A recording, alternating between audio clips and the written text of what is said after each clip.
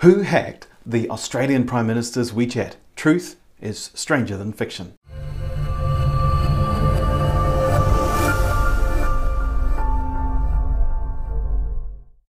An Associated Press report dated January 23rd reports that the WeChat official account of Scott Morrison, Australia's Prime Minister, has been taken over and renamed.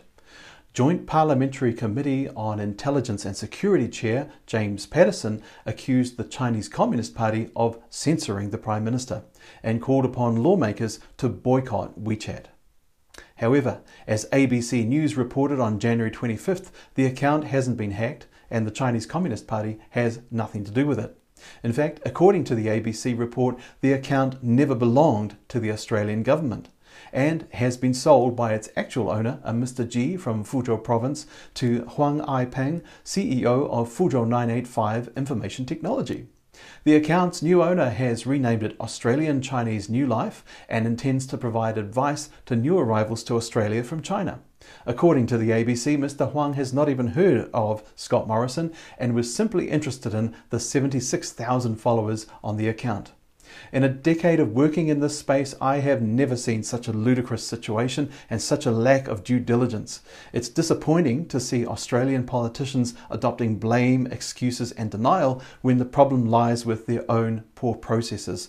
But that's not their fault. It's the responsibility of their Asia advisors. Australian government, if you have a China agency, you should fire them. The good news for the Australian government and any other Western organisation is that this situation is entirely avoidable. Good processes do exist and can be taught, and it is imperative that Western organisations learn about WeChat now. Rather than boycott the sixth most popular social network in the world with over 1.26 billion users, Western organisations should be leaning into WeChat. At RCN Asia, we've mapped out the digital pathway to China so that this kind of scenario never happens. We've taught some global organizations from Brazil to Hollywood to New Zealand, including finding audiences in China for New Zealand Rugby and the mighty All Blacks. We begin with training. Our WeChat for Business hands-on workshop is available one-on-one or for groups. We also help Western organizations set up their verified WeChat official accounts. Often, Western organizations turn to Chinese agencies only to be lost in language misunderstandings or different procedures for overseas companies. For governments, individuals and organizations who are setting up WeChat from outside China, it's a very different process from those organizations domiciled within China. This is just the same as setting up accounts on any international technology platform. Different jurisdiction, different rules. If you use an agency or provider based in China, a China insider, they won't understand what you need looking from the outside in. The RCN Asia team is what you call China outsiders. It is critical to understand how to use Chinese technology infrastructure and systems from outside of China. We take people through the process, making you the account owner of your personal account and your WeChat official account. Most people don't know how to do that. Very few people who have WeChat know how to use it properly, just as very few people who use Facebook know how to use it properly. RCN Asia deeply understands the Chinese technology infrastructure and systems, and we also understand the needs of Western English-speaking organizations.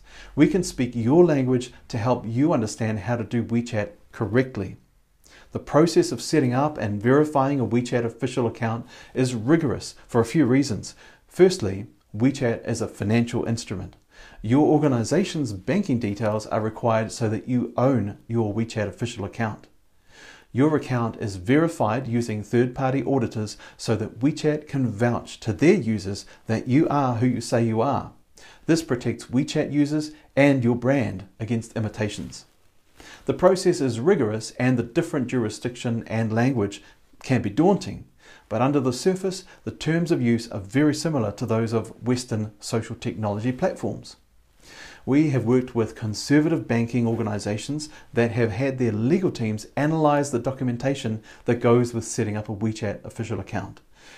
They approved it with no questions after a detailed review. RCN Asia is an authorized provider, including payments processing in Australia, New Zealand and the United States. We set up Hollywood behind the China firewall and enabled them to receive payments in Los Angeles from China. Side note, China's not caught up in a war with the USA, quite the opposite. US exports to China have actually increased at the expense of Australia. RCN Asia has been a trusted partner to Western organisations including the New Zealand Electoral Commission, who hired us to persuade New Zealand Chinese people to participate in the 2017 general election. A key part of that campaign was bridge building. I speak conversational Mandarin and I invite the feedback and two-way conversation with the local Chinese community. Wouldn't it be so good to see this same attitude in Australia? In summary, what happened to the Australian government is a result of poor process, not censorship and not interference. A better process would have led to a better outcome. RCN Asia provides the digital pathway to China, and we can make it work for you in a way that you understand. Head to rcn.asia/WeChat for information about the WeChat for Business workshop and rcn.asia/WeChat-official-account to get set up with your own WeChat official account.